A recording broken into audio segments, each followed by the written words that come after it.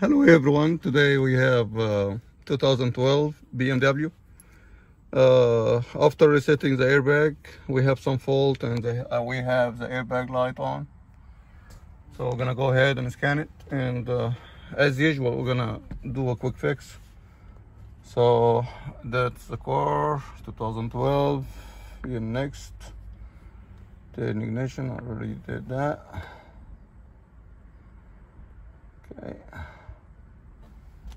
So we don't have to wait the 10 seconds.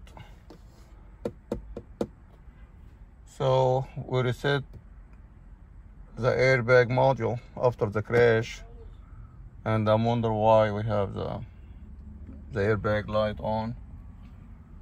So let's wait for the scan tool to load the vehicle data, and we'll look at the fault. And yeah, it takes like sometime few seconds. All right, it's loading the module, transmission, ADC, anti-lock, anti-theft, 60%, 80%, rain light.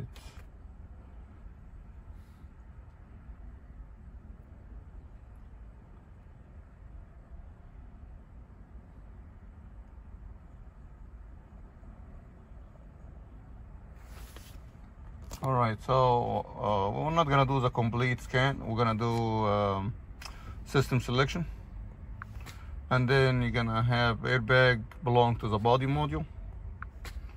All right, and okay, airbag. Okay, so airbag is good to have usually the coding index and stuff like that, and diagnosis index at variant index. So by the way, there's something on the side to know. Anytime that you need variant index and you need to replace a module or something, and instead you go to the dealer and you pay for this index number, go ahead and take a snapshot with your phone, like what we do in the Hyundai and Kia for the variant coding. So anytime you're gonna replace the module, make sure you get this number before from the old one.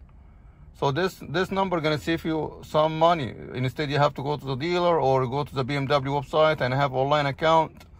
So make sure you get this number, because when you try to get the second one, it's gonna request some of these numbers. So you have it already for free with your scan tool. So go ahead and get this number or get a screenshot. So when you replace the module, you're ready to go. You don't have to go to the dealer and waste your money and pay, let the customer pay a little bit more. So, okay, so we have this, and we hit confirm, and then we're gonna go ahead and read fault code. All right, so we have 93D4, which is the crash history, and we already reset that.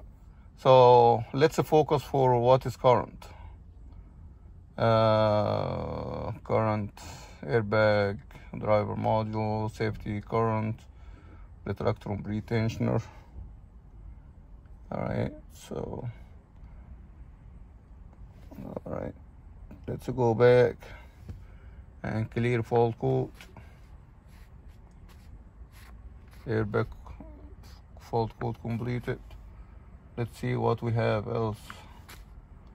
All right, so now we have the belt tensioner and retractor tensioner and the safety terminal. So let's take one by one first.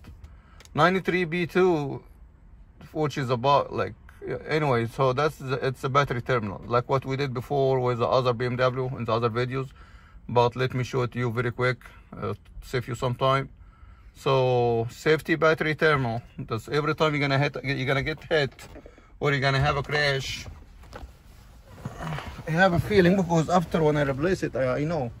So you're gonna open your trunk from this right here, and the OBD close to the C pillar, to the driver left pillar, and that's how you open the the trunk. The car, open it, and you're gonna have this connector right here, either you change all this from the second connector right here, this piece. You can buy it. I prefer brand new, or you can go ahead and that's the connector that's reading the airbag. So anytime you're gonna have a hit from the back, this will be disconnected, and you're gonna have battery terminal safety. So this connector right here is like the seat belt tensioner. So either you cannot open it and push it because it's not serviceable. I tried to fix it before. It worked for a little bit and disconnected after 2 weeks or so. So anyway, this piece right here is responsible for the safety battery terminal. That's right here. Either you get this one off and you change this like maybe 4 foot. This one is connected all the way back to the main connector. So this part is all right. So you're gonna go ahead and you're gonna get this from here all the way to the same connector that go to the alternator. So you're gonna, it's like around 3 foot or 4 foot, and depend about your car model. This one is comfortable 328 2-door.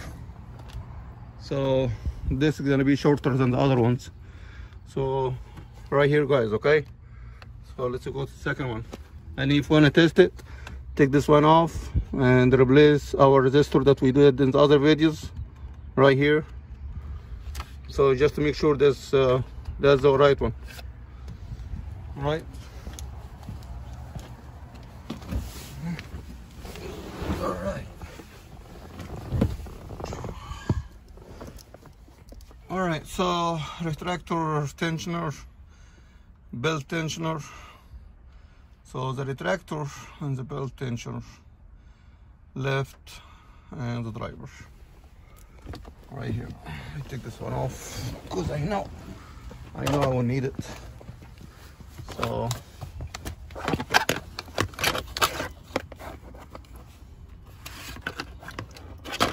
you can have the belt tensioner from here. See, it's not even connected. So that's for the seat, that's for the airbag, the seat airbag. So we need to check this because remember, this car, the seat belt in the seat itself is not in the pillar. Okay, all right. So it's gonna be the seat belt, tensioner, and the retractor. All right. I'm not sure it's connected or not, but we're gonna check it out. So we end up with the trees, 9412, 93A9, and 93B2, which is a battery, and that's it. All right, so we're gonna go ahead and we'll check the wiring and the back of the seat for the seat belt right here. So that's gonna be the burble socket. I got another seat belt, but this one is for the 4-door, not for the 2 doors, because it doesn't have this. So make sure if you work with a coupe or a 2-door car, make sure you get this piece with a seat belt. So this one doesn't come with it. So we're gonna go ahead and check this and check the pre-tensioner, and that's it. And it was a quick fix. Thank you for watching. Thank you.